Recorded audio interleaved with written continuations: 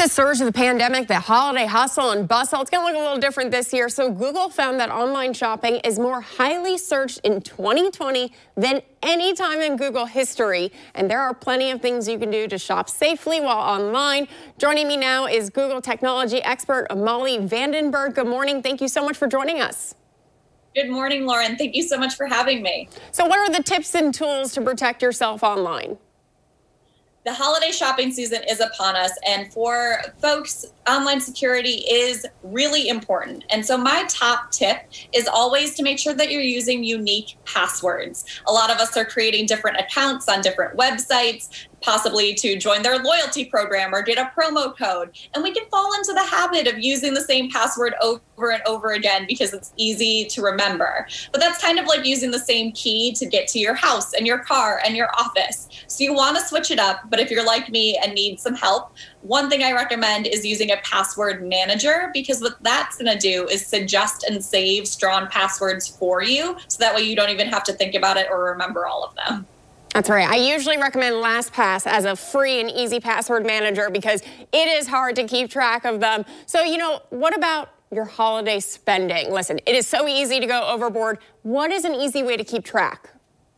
It is really easy to go overboard, and my family makes fun of me because I'm always making big, long spreadsheets to track my holiday spending. But thankfully for me, there are a couple of tools to make it a little bit easier, and some of them are right in the Google Pay app, which if you're familiar with Google Pay, it's our safe and contactless way to pay, which I know is top of mind for people this season too. But we brought in some new features where you can link up all of your accounts. That way you can get a full picture of your finances. But then what you're also going to be able to do that I think is really cool is search those different transactions. So for example, if you want to be reminded of how much you spent at Target last week because you know that you picked up a lot of gifts, you can do that. Or if you're like me and you're a little bit of a sucker for all of the holiday drinks at coffee shops, you could even search for something like lattes in December. And that will bring up all of those transactions that fit the bill. So that way you can really get a sense of your spending and how you're doing it in different categories, which I think is really critical to staying aware of your habits. So that way you can tweak them and stay on track. Yeah, the lattes in December, I would be scared to look at that number for sure, but accountability, that's what matters. Any other final tips, tricks as we head into the holiday season?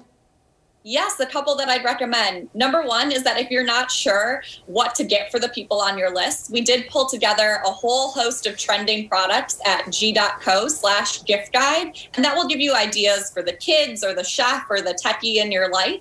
And then the other thing I love is the Price Insights module in Google Shopping. A lot of people are offering sales and deals right now, but it can be tough to know how good that deal really is. When you're looking up a particular item on Google, if you click on the shopping tab, it'll show you whether prices are low, typical, or high for that product, so you can make sure that you are actually getting a good buy.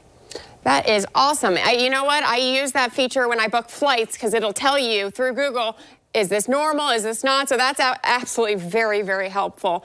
Molly, thank you so much for joining us. Thank you so much for having me, and happy holidays. Happy holidays. Back to you.